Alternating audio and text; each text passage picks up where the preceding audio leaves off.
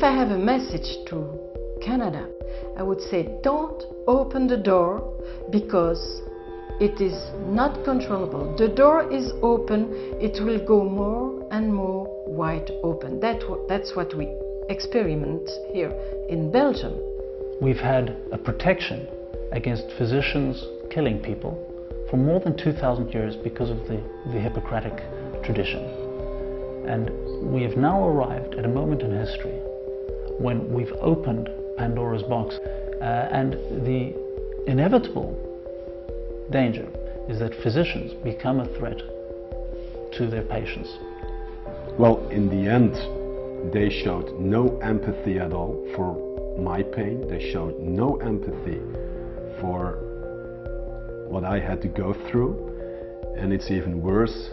I think that the physician who killed my mother, he has a big responsibility towards me and towards my children. I truly think that this has nothing to do with medicine. My advice is don't go there. Why? Because you open Pandora's box in terms of practice of killing as though it is a normal part of medicine.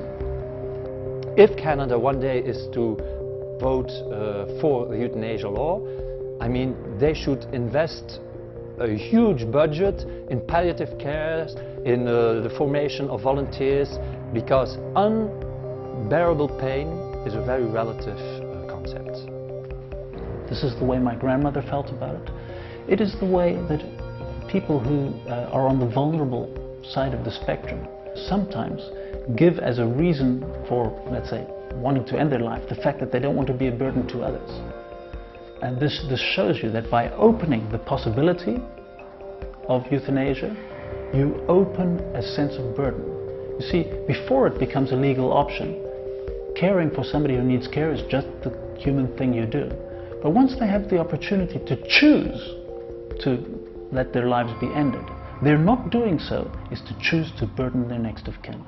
That's unfair.